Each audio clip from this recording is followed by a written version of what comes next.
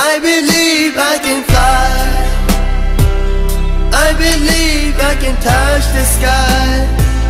I think about it every night and day. Spread my wings and fly away. I believe I can soar. Hartman's Golf Course.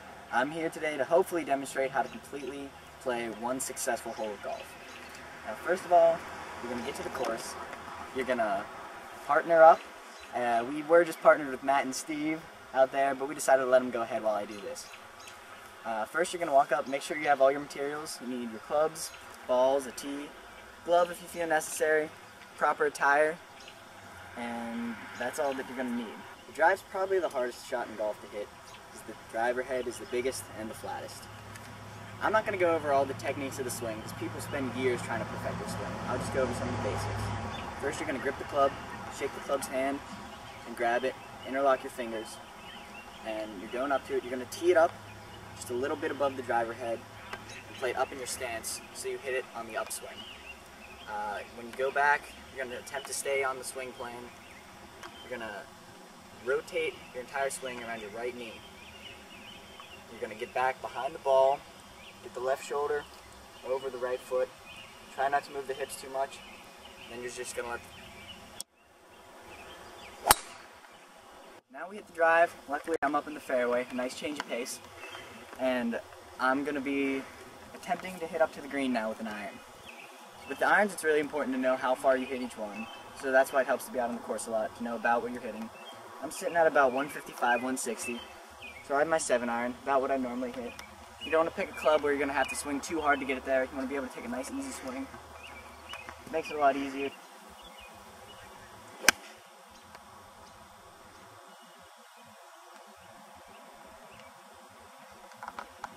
Now we're on to the toughest part of the game, putting. There's not much I can really tell you about putting. Putting is 100% a personal thing. However you want to putt, you can have 6 million different ways to grip the putter. You could hit it at so many different speeds and take the break the right way into the hole. What you want to do, first, you usually want to walk up to your ball. It's a little easier if you mark it. Mark it behind the ball. Pick the ball up. You can clean it off then. This is the only time where you're allowed to touch the ball on the course. Now it's important, you can get down, you can get low, attempt to see what the green's doing. This isn't exactly my specialty, so I can't really help you too much here. That's not bad. That'll put me right there. I can finish up with a par. Not a bad hole. But you always have to finish. There's no such thing as gimmies in real life. Exactly. Round, but I want to go over one more important thing, the celebrations. Now, you only celebrate on the green. That's definitely the first rule, because it's not over till the ball's in the hole. Anything between, I'd say, 1 inch and 5 feet doesn't require celebration.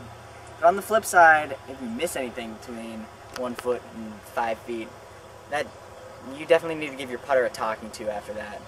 I would not suggest snapping your putter in half over your knee, although it definitely feels like it most of the time, because it feels really bad when you're in the store having to buy a new putter because you broke it over your knee or threw it in a lake. Anything outside of that, you can get a little bit of a fist bump if you want to, but the extreme fist bumps are only for the big putts, like winning a tournament or beating your friend so that he has to buy hot dogs in the last hole. Speaking of which, we're done now, and after you saw my putting on that hole, I lost today, so now we got to get up to the clubhouse, and I owe my cameraman some hot dogs.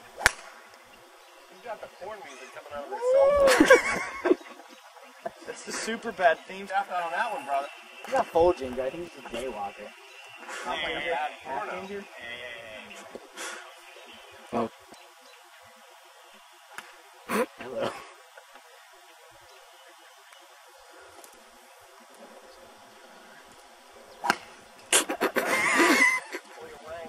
Don't put the camera out there.